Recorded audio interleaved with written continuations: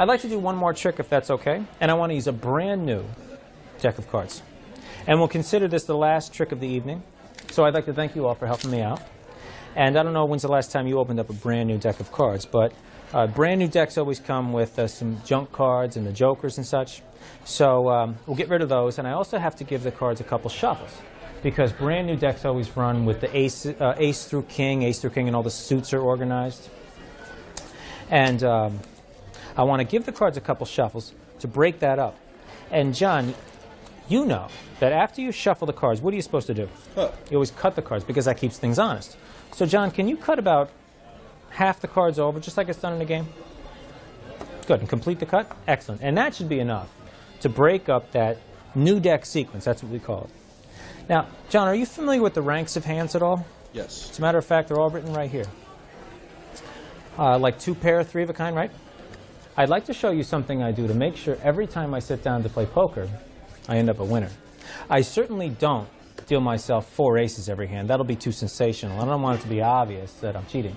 So all I have to do is deal myself hands that are slightly better than my opponent's. So to stay sharp, I practice cutting to all of the hands from lowest to highest. And John, I might ask you to read some of those hands off for me, because they're all listed there from lowest to highest. And they list all of the hands, but they also list the odds. But the odds apply to straight poker, it's called. And that means that deuces aren't wild. So I'm not going to waste your time cutting to deuces. So John, what is the lowest ranking hand that you can have in poker? No pair, high card. No pair or high card. And if I'm going to play a high card, I'm going to play an ace. Now, let's assume for a second that you're playing high card. What is the next highest ranking hand? A pair. A pair. I think there's a pair of 5s right about here. So let's assume that we're playing poker and you're playing a pair of 5s. If you're playing 1 pair, I'm going to play 2 pair. 2 pair. And if I'm not mistaken, there should be a pair of 4s right about here. No. And there should be a pair of 6s right about here. You're starting to see the pattern, right? Now, the next highest ranking hand is 3 of a kind. But John, what are the odds of getting 3 of a kind? 3 of a kind is 1 in 50. 1 in 50?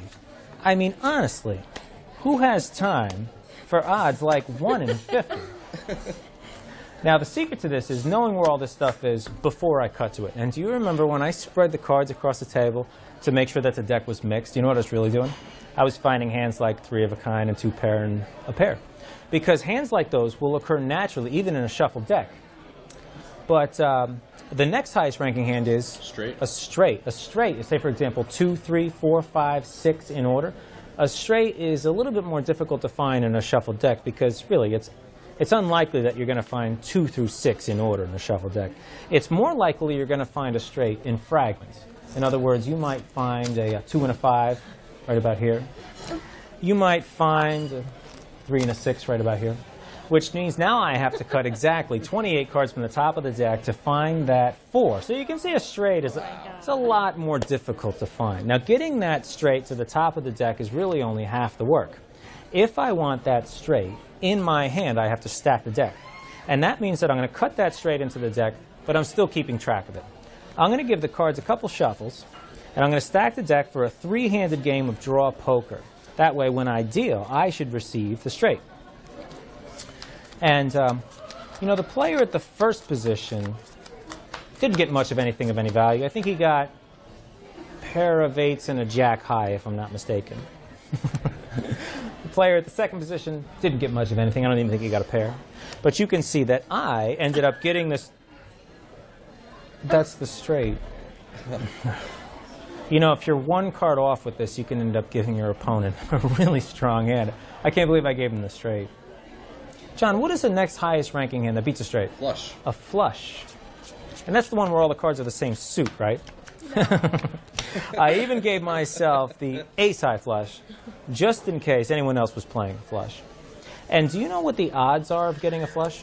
1 in 500? 1 in 500, you're right. And you know, some people make those odds more favorable by playing deuces wild, but really, I'm not going to waste your time cutting to deuce. I mean, really, playing deuces wild is for amateurs. Now, on that last hand, I dealt my opponent a strong hand on purpose. Why would I deal my opponent a strong hand? I did that on purpose because as long as I deal myself a hand that's slightly stronger, not only guarantees that I'm going to win the hand, it guarantees I'm going to win the most money. So for this next hand, that's exactly what I did. I just stacked the deck so that the player at the first position will receive the next highest ranking hand, which is after full house? A full house. Good, yes, exactly. Now, the first thing this player is going to do when he sees his kings full of queens, he's going to reach for his wallet. But so will this player because he's playing the next highest ranking hand, 4 of a kind, 4 sevens with an ace-high kicker. This player will certainly have all his money on the table because he's playing a straight flush 8 through queen of hearts. But don't worry, I'll have all my money on the table too because I saved the best for last. A royal flush in spades.